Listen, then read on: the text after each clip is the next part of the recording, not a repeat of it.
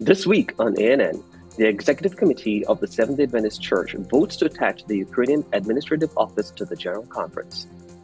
Literature Evangelism Initiative celebrates 15 years of work.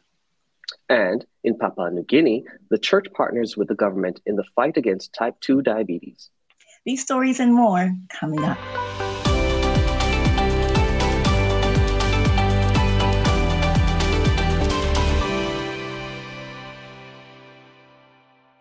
Thank you so much for joining us this week. First in the news, the Executive Committee of the General Conference of Seventh-day Adventists voted unanimously on April 12 to attach the Ukrainian Union Conference, or UUC, the church's administrative region covering the country of Ukraine, directly to the GC until other comprehensive arrangements can be made. The GC is the administrative body located in Silver Spring, Maryland, that oversees the World Church. Previously, the UUC was part of the General Conference's Euro-Asia division. The vote took place on the opening day of the 2022 spring meetings, one of the two annual business meetings of the denomination's top governing body between world session. This year's meeting took place virtually due to the COVID-19 pandemic. According to the action voted by the GC Executive Committee, the temporary attachment of the UUC to the GC is effective immediately and comes as a result of the current geopolitical matters that are causing administrative and mission challenges for the Ukrainian Union Conference and the Euro-Asia division.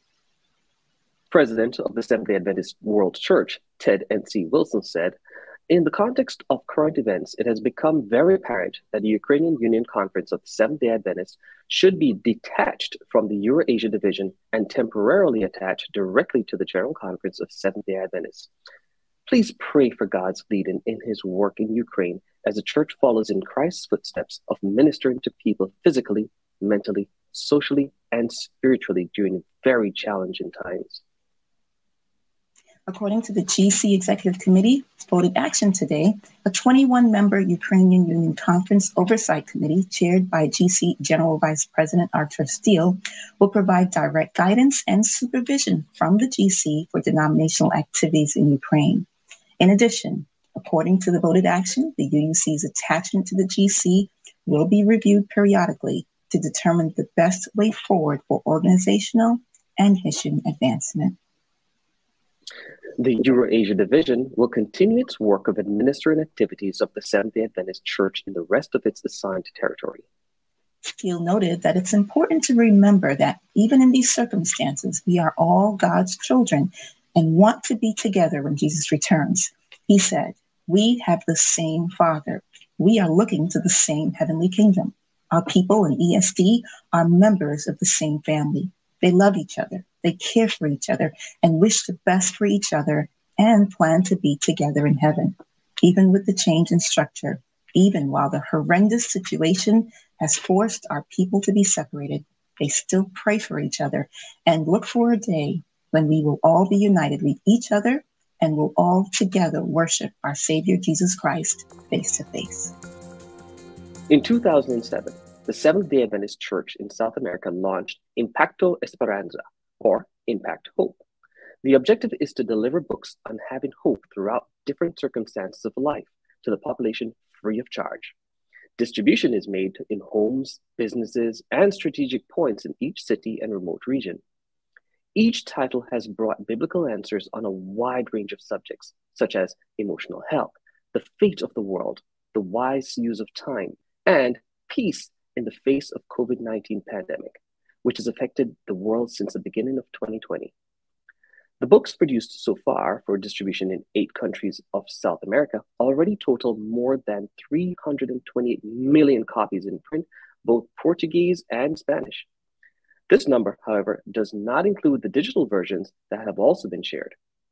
In 2022, the year in which the initiative celebrates 15 years since its launch, the book The Final Hope by Clifford Goldstein is being distributed as part of a global appeal based on the 3 angels' messages from Revelation 14, verses 6 to 12. The president of the Seventh-day Adventist Church in the territory, Pastor Stanley Arco, points out that in South America, Impacto Esperança is now established in Argentina, Brazil, Bolivia, Chile, Ecuador, Paraguay, Uruguay, and Peru. However, the project has gone beyond South America and is reaching a global level. For ARCO, the focus is to announce the hope of salvation in Jesus Christ, even while living in a world full of trials and difficulties. As part of the Impact Hope project, you can discover, read, and share books in 13 different languages by visiting the website sharinghope.com. Hundreds of Seventh-day Adventists gathered at the Bethany Seventh-day Adventist Church in Pétionville, Haiti, to kick off 2 weeks of online evangelistic meetings as part of the culmination of dozens of evangelism efforts that began in January. The event is the first part of territory-wide efforts across churches in the French-speaking regions of the Inter-America Division. It includes Haiti, Martinique, Guadeloupe, and French Guiana, and is expecting thousands of baptisms as a result. Pierre Corporal, president of the church in Haiti, said, "We are very happy to be able to organize this first international campaign together with the French Antilles Guiana Union. We have worked hard to plan, discuss, pray, and make decisions together doing the task that Christ has given us to share the gospel." Coined as Amen, Come Lord Jesus, the series will run through April 16th as part of the climax of comprehensive teamwork among the more than 200 district pastors and hundreds of laypersons who have worked to spread the message of hope and salvation through small group Bible studies and community impact activities. The keynote speaker is Pastor Vanel Louisant. The original plan was to have one campaign for both regions, but because of time differences and some safety concerns, the campaign in Haiti took place the first part of April, and the French Antilles Guiana Union will hold its series from May 8th to the 22nd in Martinique. We continue to talk about evangelism and children.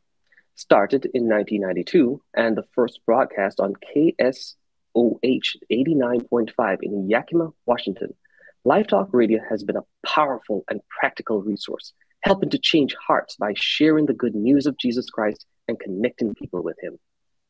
About a year and a half ago, the radio started broadcasting a streaming channel especially for children called Life Talk Kids.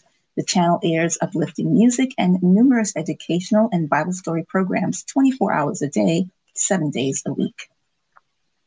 Kimberly Luce-Moran, Assistant Director for the North American Division Office of Communication, talked with Live Talk Radio Manager and Director John Geely about the station's launch of Life Talk Kids. About starting children-only programming, Julie said, "Listeners, our primary channel asked us about expanding our ministry to include a kids streaming channel, and we felt impressed that it was time to move forward. With lots of thought and prayer, we decided to launch lifetalkkids.net, a streaming channel dedicated to children's programming 24/7. To read the full interview with John Geely about Life Talk Kids, visit adventist.news. Coming up, the Adventist Church in Guatemala launches the first National School for Literature. But up next, we have a new story on how almost 400 children were encouraged to become child evangelists.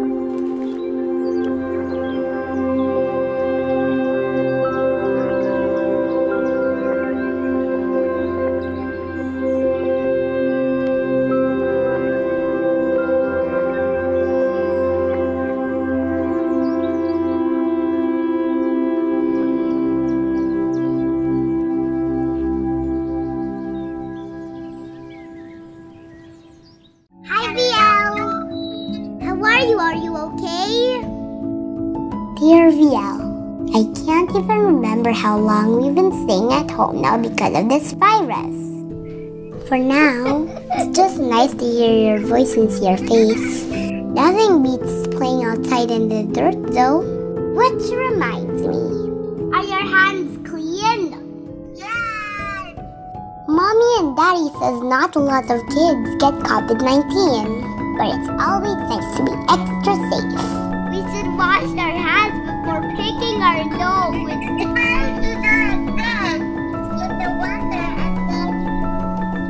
washing our hands protects us, but it also keeps us from spreading the virus in case we touch something dirty. Let's always be clean and safe, okay? Love, Joey.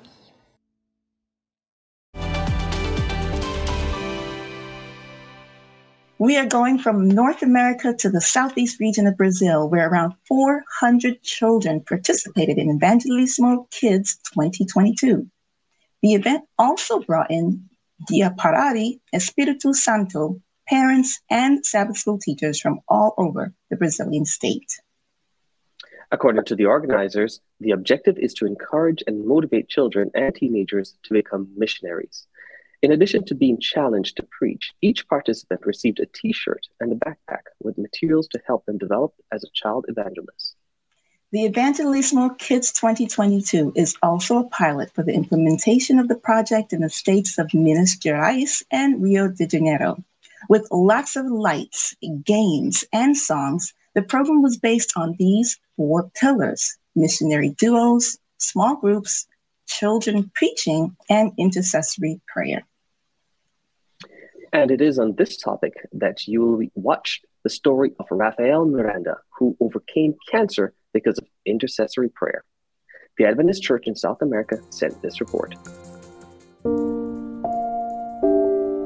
Querido Papai no Céu, obrigado pela vida, mas nem tanto pela saúde. Hoje acordei um pouco dodói, me sinto um pouco cansado e sem ânimo. Tudo que eu fazia antes agora parece bem difícil. Comer, brincar, estar com outros amiguinhos e até ir à igreja. Minha oração hoje é para que algum dia eu volte a te agradecer pelo milagre de ter minha saúde de volta. Ninguém está preparado para ter um câncer. Ninguém está preparado para receber a notícia de uma família, um familiar, um filho seu com câncer. Eu, a princípio, fiquei meio que em estado de choque, sem acreditar. Quando eu comecei a contar para a família, houve um desespero. Algo muito forte me dizia que ia abalar as nossas relações. A minha relação com Deus, a minha relação com o mundo. Receber esse diagnóstico nos primeiros dias foi muito difícil para mim, porque eu não sabia lidar com isso. E eu não estava preparado emocionalmente e espiritualmente. Foi muito preocupante. As primeiras vezes que eu perdi meu cabelo foi quando eu fiquei internado pela primeira vez por causa de uma ferida. Eu sempre tive um cabelo muito macio, liso, e eu gostava muito dele. A imunidade dele caiu muito e a gente já era direcionado. Se a criança tiver febre, imediatamente ao hospital. 11 horas da noite eu já recebi o diagnóstico que poderia ser fatal. A qualquer momento ele poderia vir a óbito. O meu marido não estava preparado para perder ele. Ficamos ali naquele momento de desespero e ele se jogou no chão em oração, em clamor: Senhor, salva o meu filho. E eu já tinha contactado o pastor, grupos de igreja, vários, aquele movimento de oração. Eu orava muito a Deus e eu achei que eu não ia sobreviver. Mas Deus sempre foi meu amigo fiel, sempre segurando a minha mão. Alguns momentos eu duvidei, alguns momentos eu tinha certeza, alguns momentos eu era feliz, alguns momentos eu era triste. O médico disse que o Rafael poderia não sobreviver, mas Deus, Todo-Poderoso, tinha outros planos para ele. Cada momento é uma confirmação da vitória e do poder de Deus ter agido nas nossas vidas. O Rafael foi curado por Deus. Eu consigo sentir verdadeiramente, ter certeza de que Deus está comigo desde aquela vez de que eu fiquei internado.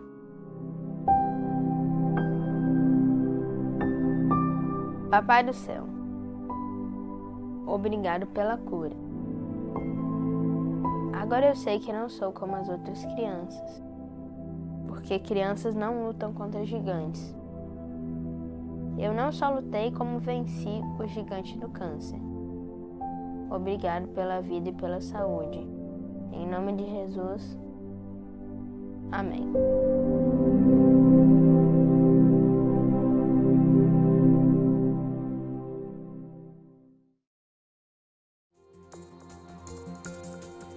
After a set of challenges, policy changes, and dwindling number of literature evangelists affecting the publishing ministry in the Seventh-day Adventist Church in Guatemala, church leaders gathered to reestablish a permanent literature evangelism school. More than 150 literature evangelists and active church members met in Chiquimula, Guatemala, to be equipped, inspired, and to recommit to spreading the gospel in their communities through books and publications. The new Literature Evangelism Training School, appropriately named Messengers of Hope, attracted the moderately sized group, mostly made up of dozens of new, interested members who want to become full-time or part-time literature evangelists in the country. They were challenged to be the force that will strengthen publishing ministries, working closely with pastors in the mission of evangelizing thousands of people who are in need of hope and salvation in Jesus. The president of the church in Guatemala, Pastor Gontier Garcia, said he knows that the church will benefit greatly with this army of workers prepared to enter new territories with the message of the three angels. He also highlighted that leaders from each of the 8 conferences and missions are revising policies for literature evangelists and the benefits that they will be eligible to receive. The Seventh-day Adventist Church in Papua New Guinea has launched the Save 10,000 Toes campaign in a bid to reduce type 2 diabetes cases and other lifestyle diabetes in the country by 2030. The campaign is an initiative of the health department, but will also involve church members working in partnership with government health workers and other stakeholders. The campaign was launched at the Papua New Guinea Union Mission Office in Leh by Morobe Provincial Health Authority Chief Executive Officer, Dr. Kipas Binga.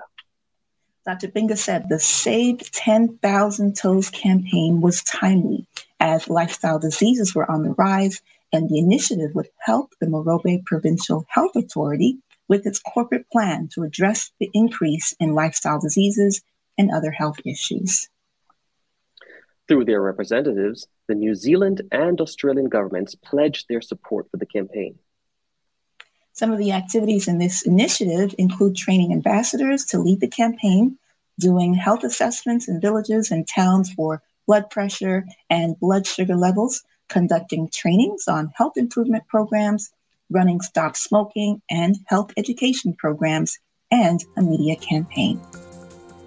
Coming up, Ashley Chisholm is here for This Week in Adventist History. But up next, Adventist Mission shares the story of a young man whose life was changed by Pathfinders.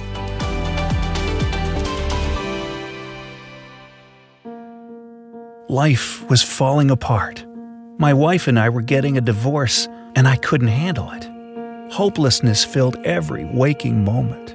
Then one night, I felt impressed to turn on the TV, and this man was there, preaching about heaven. The sermon was so beautiful, just for me. I cried, but not tears of pain. They were tears of joy. God sent me a message of hope just when I needed it. We may look, pray, read, think, worship, sing, and share differently, but we all look forward to the Sabbath, and we all look forward to the future when Jesus will come again. With this message in mind, we arrived at a core component for a new identity system, the creation grid, a simple 7-column structure for layout. The grid is a reference both to the prophetic timeline as well as to the creation week that culminated in the 7th-day Sabbath. The first 6 columns of the grid belong to the designer. It can be filled with anything: text, images, illustrations, patterns, and logos. But the 7th column, the Sabbath column, does not belong to them. It is meant to be different and special. Regardless of what or where you are designing, you can always find information to help you communicate that we are all Seventh-day Adventists.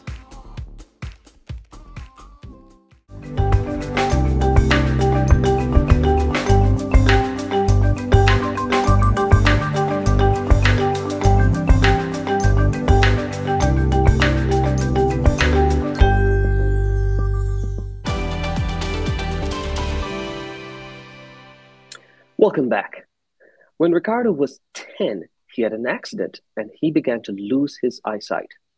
After a while, Ricardo practically lost all of his eyesight, and the doctors gave his parents no hope. Despite all of this, Ricardo did not give up. He accepted Jesus, and wonderful things happened and continue to happen in his life. Let's see how God is working in Ricardo's life today.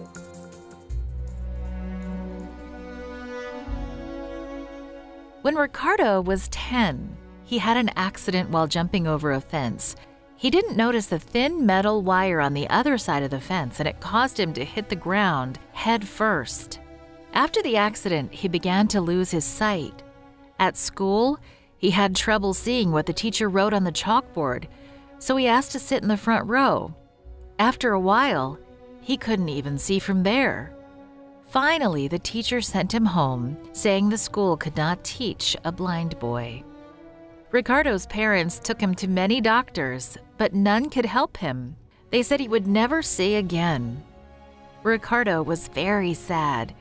He could no longer play soccer, ride a bicycle, or play hide and seek with his friends. When he went outside, he could hear his old playmates making fun of him. The boys and girls thought that their jokes were harmless. They didn't know that their words were hurting Ricardo. He felt hopeless. One day, an older cousin invited Ricardo to go to a Pathfinder outing. The cousin was the leader of a Pathfinder club. Ricardo didn't want to go, but his cousin kept insisting, so he finally went. He was surprised that he could participate in many of the Pathfinder activities. His cousin even asked him to help out. Ricardo felt needed. He felt good. A short time later, Ricardo heard a sermon that made him want to give his heart to Jesus. But then trouble struck. At the baptismal class, the teacher asked Ricardo and the others who wanted to be baptized to memorize the 10 Commandments. But Ricardo couldn't read the Bible or the piece of paper with the 10 Commandments that the teacher passed out. He sadly thought that he would not be able to get baptized. At home, his mom encouraged him. "God willing, you will get baptized," she said. During the week, his older sister read the 10 Commandments out loud to Ricardo. She read them again and again so he could memorize them. On Friday, everyone who wanted to be baptized gathered at the church. "Who will be the first to recite the 10 Commandments?" a church elder asked. No one else volunteered, so Ricardo raised his hand. He recited all 10 perfectly. The elder was amazed and shook his hand. Turning to the others, he asked, "Who will recite like Ricardo?" The next day, on Sabbath, everyone was baptized, including Ricardo. Shortly afterward, he was invited to share the weekly mission story in Sabbath school. When some church members heard, they asked the Sabbath school leader to change his mind. "Ricardo can't tell the mission story because he can't read," they said. The Sabbath school leader gently touched Ricardo on the shoulder. "Do you hear what they are saying?" he asked. Ricardo nodded. "Show everyone what you are able to do," he said. "Prepare to tell the story next Sabbath." Ricardo's sister read the mission story to him from the Mission Quarterly, and he easily memorized it. On Sabbath, Ricardo told the story from beginning to end. When he finished, loud and astonished amens filled the church. Today, Ricardo is a 25-year-old university student and is preparing to become a pastor. He has led a Pathfinder club for the past 2 years, and he preaches regularly in churches around Angola. Dozens of people have been baptized after hearing his sermons. Your generous offering will help build a school in Ricardo's hometown of Luanda, Angola. Pray that the work of the school results in others like Ricardo who are eager to teach others about Jesus. Thank you for your support of mission.